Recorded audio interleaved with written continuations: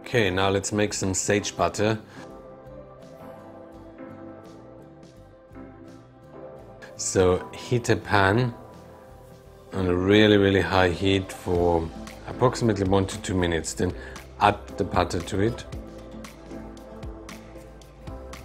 Now you let the butter cook away. You will now find that the butter will brown a little bit, and that's because of the milk solids in it. So just keep tossing it around. You don't want it to burn. So just keep moving it.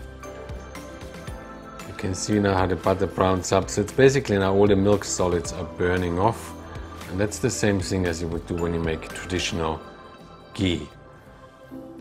But in my case now, I want those milk particles, so just to sort of attach themselves a little bit on the bottom of the pan. And once it stops foaming, you know you have cooked off all the water from the milk solids.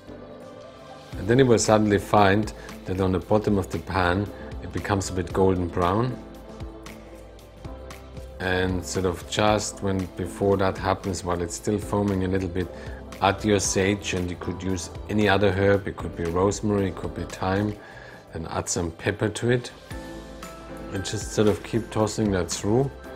And as all the water evaporates from the butter, as well as from the herbs, you will find that the foaming eventually will stop. And then you always can check the readiness of the sauce by sort of looking at its color, and you can see now it becomes nice and golden brown. You can see on the top those little brown spots or round brown islands, and that's sort of the leftover of the milk solids. And you see now how it sort of slowly stops boiling, and that's when I know it's ready, because now cooked off all the milk solids, and here we go.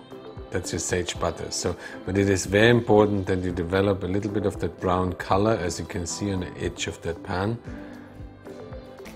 and you will find that your sage butter will have some brown and some golden spots, and that's the leftover of the milk solids, and that gives it that nice and lovely toasting flavor that's quite nutty and goes so nicely with pasta.